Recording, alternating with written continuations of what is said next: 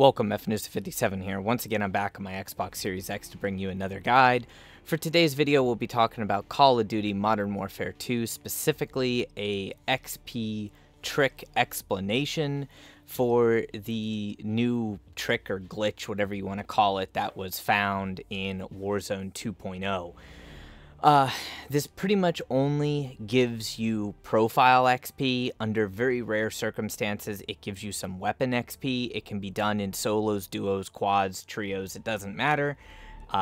This video is to explain how it works and the fact that it does work after the hot fix. So if you're in need of profile XP for some reason, you could do this if you wanted, but in the spirit of full disclosure, I really don't recommend it. It's fairly time consuming and there's just better ways to get XP, let's be honest. I mean, I'm almost maxed level and that's just from actually playing the game.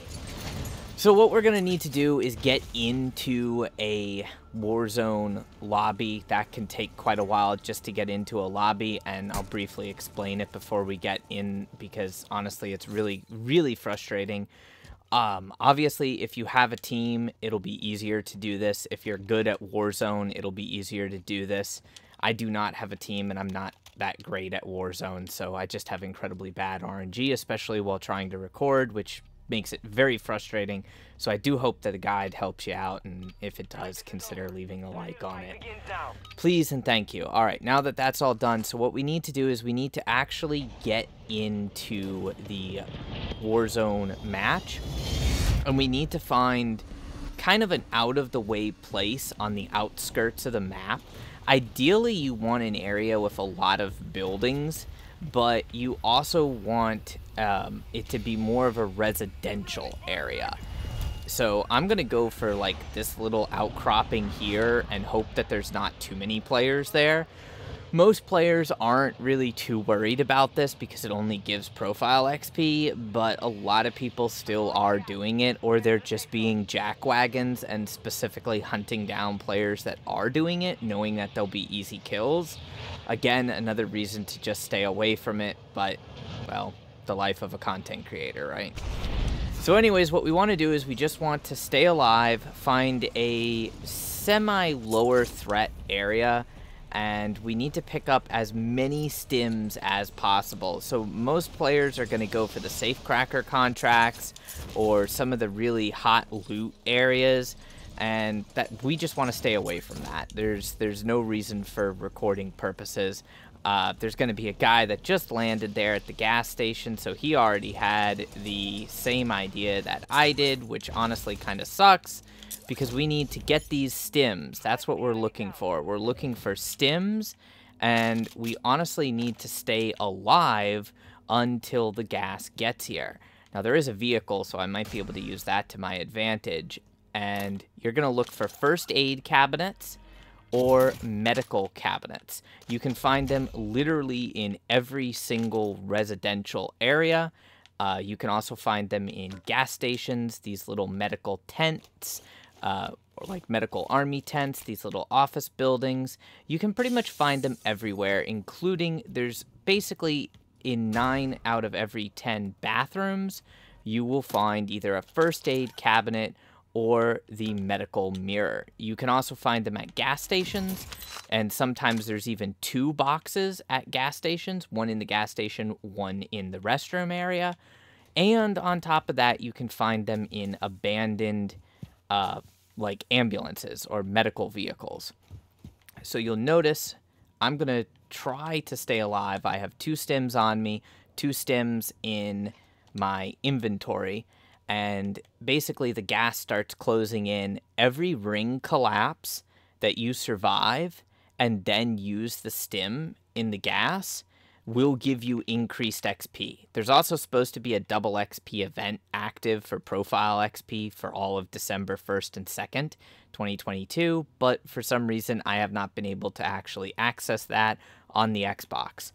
I am doing this without double XP tokens, but if you wanted, you could do this with double XP tokens and earn even more XP. So the biggest thing is just to stay alive. A lot of players aren't going to take stims because in this game mode, stims are kind of useless. The damage and the TTK, or time to kill, is turned up so high that you're pretty much not going to have the time to really rely on stims to save your bacon. And as far as keeping you alive in the gas, well, they're just not. The gas does so much damage, it's not even funny. So we have to wait for the ring collapse. And I really wanted to show you what I was talking about, but I know a player landed here at the gas station, so I am really risking it right now. I believe you get about 500 XP for each stim that you use on ring 1. So this is one of the police vehicles, or I said police, sorry. Ambulance is what I meant. But that ambulance always has, or like 9 out of... No, that's a claymore. Told you there was a player there. But that ambulance, usually every abandoned ambulance that you'll find has one of those little crates in it. Also, usually every bathroom that you go into has one of those crates or the medical cabinet in it. So once you have everything, you just have to wait for the gas. Yep, I called it. There was a player in there. So all I'm going to do is I'm going to hide, and I'm going to wait for the gas, and then show you how much XP you get. Unfortunately, this gas station, the mirror's broken on, but here's the first aid box. It appears that player left the area, thankfully, after he left a trap claymore for me. Now, if we are to go into some of those actual buildings, we could find some of the medical cabinets, but to be honest, we're probably not going to make it in there. So it'll take several minutes, and you'll have a good amount of time to loot stuff, but that's also what makes this a little bit bad, is because it takes so long to get the stims. You'll probably spend 10 minutes looting stims only to get killed by another player, and at that point, what good did that actually do? Because there's far better ways to earn XP. So I'm going to chill in this room in the bathroom just to show you this is what the medicine cabinet looks like, and it usually has 2 stims in here. At this point, you simply just want to wait for the gas, try to survive as long as possible. I wanted to showcase what ring number 5 looks like. I was able to do it one time when I was testing and not recording, and ring number 5 gave me like 2,000 XP for the single use of a stim, which was honestly pretty crazy. But since then, I haven't been able to duplicate the results. I've never been able to make it to ring 5 while recording. So, yeah. We're just going to show what ring 1, maybe if I can make it that long, ring 2 looks like. So once the circle gets close, you're going to need to get ready to move. And there's a lot of people that camp the circle now. So just use the stim, and you'll notice that since we took damage and we're using the stims in this radiation cloud, for every stim I pop, I'm gaining 500 XP. But I am taking a lot of health damage. I'm taking health damage extremely quickly. In addition to that, the stim is not like completely replacing my health bar, and I'm taking armor damage. So this is basically something that you're kind of guaranteed that if you don't have a lot of stims or are really close, you're gonna kind of die doing that. But as you've seen, I got 500 XP per stim on the very first ring, and then I believe on the second ring it jumps up to 750, then like 1,000 by ring 3, ring 4 is like 1,250, and I think at ring 5 it jumps up just a ridiculous amount, but like I said, I only made it there one time while not recording. So once you make it out of ring number 1, if you want, you're going to need to loot some more stims. You'll probably need more armor plates, maybe ammo if you got into a fight with a player, and then you're just going to kind of want to keep doing this for as long as you can survive, getting as many stims as possible so that you can get as much profile XP as possible. Sometimes players will get weapon XP from this, but as a general rule, you should not rely on this for weapon XP.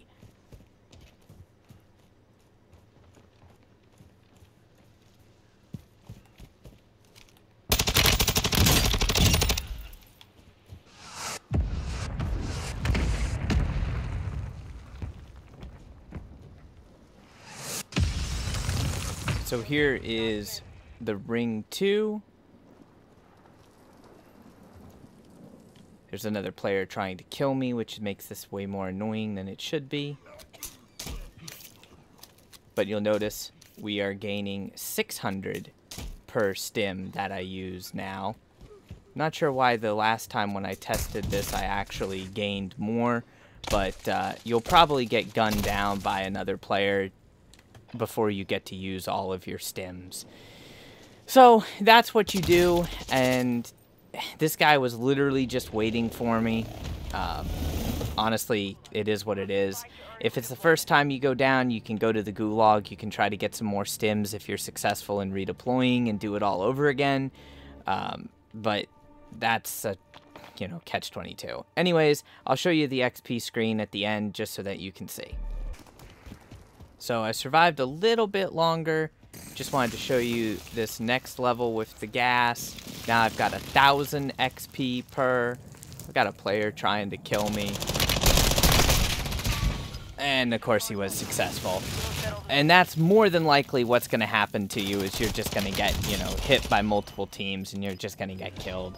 But at least you can see, I think that was like circle number 3 or circle number 4, 1,000 XP per stim without a double XP event and without any double XP tokens earned.